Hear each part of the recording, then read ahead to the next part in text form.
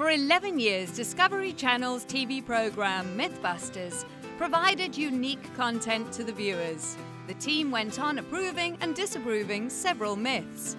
Recently, the whole cast had to bear the loss of one of their beloved friends, Grant Imahara.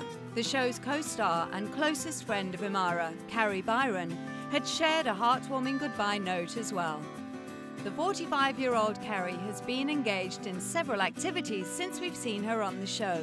Let's see what she's been up to these days. But before that, please subscribe to our channel and be a part of our family by ringing the bell. Kari in Mythbusters. For someone who wasn't formally planned to be on the cast list, Kari Byron became part of the show from 2004 until 2014. With her persistent nature and showing up at the set every day, Kari managed to become a gang member.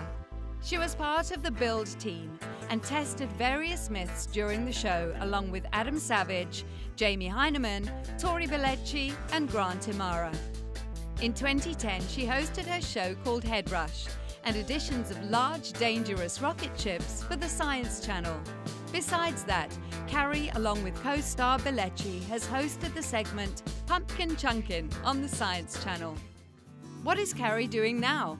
Following Mythbusters, Kari and Belleci hosted the documentary series Thrill Factor in 2015. In 2016, she reunited with her Mythbusters co-stars Tory Belleci and Grant Imhara and starred in Netflix's White Rabbit.